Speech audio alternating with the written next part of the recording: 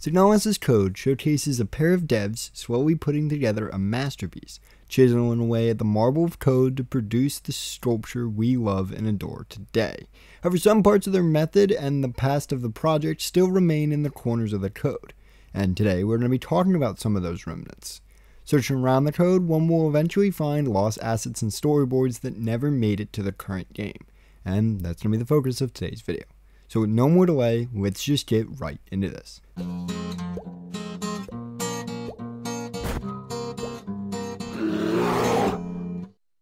So this video will kind of serve as a capstone on the cut content series, covering the last bit of cut content we find within the game that I find to be relevant enough for a video.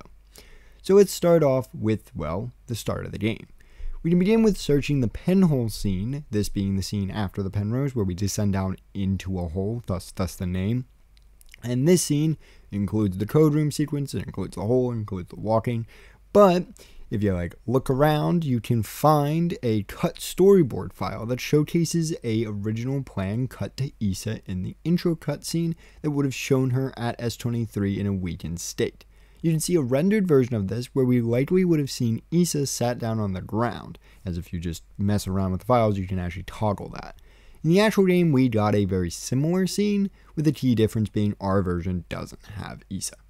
This scene isn't of major importance, and seeing as it likely would have just been 1 or 2 frames and a slightly edited version of an intro cutscene we already got, it was just honestly a minor removal.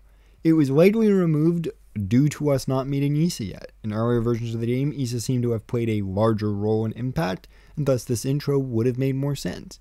But in the form we got at the current moment, having or not having Issa here honestly doesn't matter either way, so removing her isn't that big of a deal. The next thing is an old door puzzle concept that, interestingly enough, also appears to be a concept within the code of the penrose.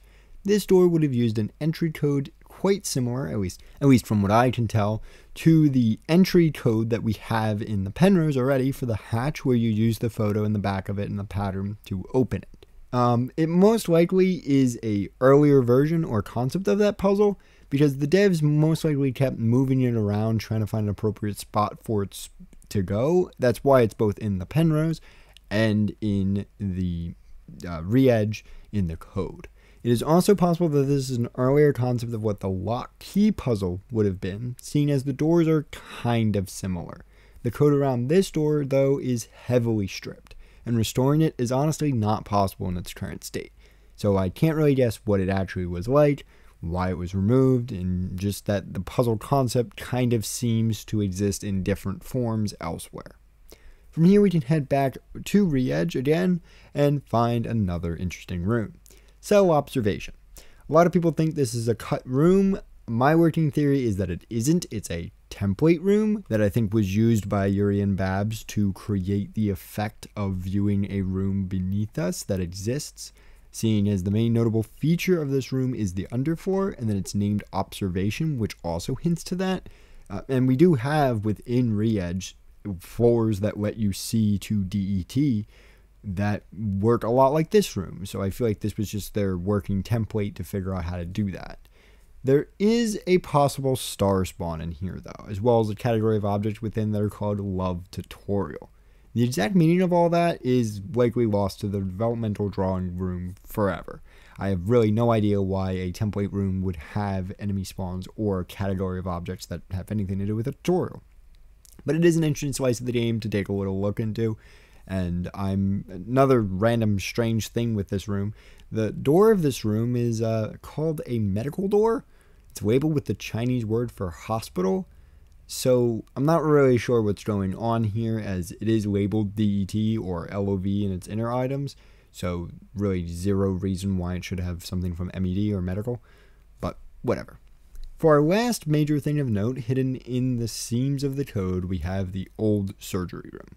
This room is quite different than the current surgery room we got, the current surgery room being the one where we fight Miaina. This one features more of a torture type aesthetic, with a torture chair being here, as well as observation chairs flanking the main area, and also some type of lighting that is honestly more ominous than the bright whites of surgery we actually got. Next to the torture chair stands Adler. And this is kind of where my thoughts on what this room is start to come together. This makes me think that this room would have been a cutscene room. Most likely we would have cut to see something happening in this room with Adler. What exactly? When exactly? No clue. I have no idea when anywhere in medical there could have been a cutscene to Adler doing something in this room. And even if it wasn't a cutscene and was an actual room, I have zero clue when this could have occurred. Yeah, it could have occurred at the end of, regular surgery when we jumped down and fight Miana. Instead, we jumped down and see Adler. But even then, it wouldn't really make a ton of sense for us to fight Adler here or, talk to Adler here. I don't know. I'm curious what you all think. What could be the reason for removal? I don't think this is a matter of removal, and I think it's more of a different ideas changing way early in development for surgery, and then they just scrap this idea for the Miana fight, which I think is a much better idea, because I think we kind of did need a boss fight, and the Miana fight is awesome, and I don't think an Adler cutscene or Adler interact would have been better than Miana. There's another small thing I feel like bringing up in this video. In the shower rooms of DET, there's actually an object called pool. This object is disabled. It likely indicates a pool of water from the showers.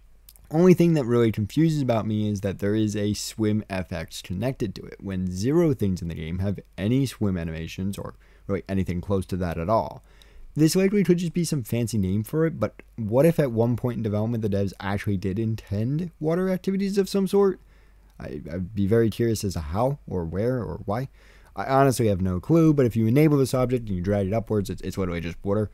It just makes things look flooded, so I have no idea what's going on with any of that. That I feel like we're looking way too far back into the code when it comes to that item. Overall, it is fun to explore the code and uncover lost parts of the game that the devs crafted long ago, but ultimately couldn't find a spot for. If y'all like this series, I may cover the older builds that the devs showcased, but we really never got a chance to play in the future. But for now, this is all I've got. If you'd like to talk to more Signalis players, my Discord, Volk's Secret and Lore, or VSL, is linked below. It's a cool place, and you joining it would honestly make it even cooler. I spend a lot of time there in VCs or just sharing ideas and concepts I come up with, as well as whenever I data mine something, I will usually send it there first for talk to people about what we think it might be. But that is all from me for today. I hope you all enjoyed, and I hope to see you all, well, next time.